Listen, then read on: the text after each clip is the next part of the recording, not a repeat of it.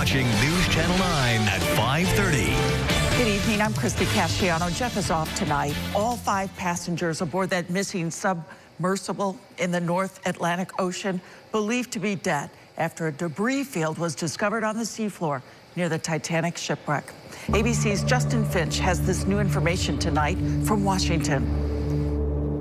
The U.S. Coast Guard, which has been leading the international effort to find the missing submersible and its 5-person crew, describing the disturbing discovery after days of searching. An ROV, or remote-operated vehicle, from the vessel Horizon Arctic discovered the tail cone of the Titan submersible. A Canadian remotely operated vehicle spotting a debris field more than 2 miles down in the pitch black and frigid waters near the Titanic wreckage site. The debris is consistent with the catastrophic loss of the pressure chamber.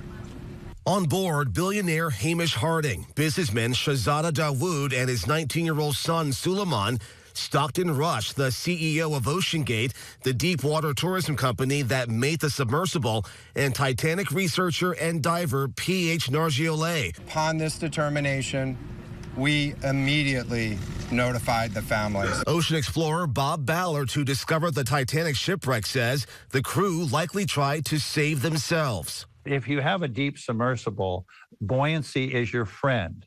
All you have to do when you're in trouble is get light and you go home.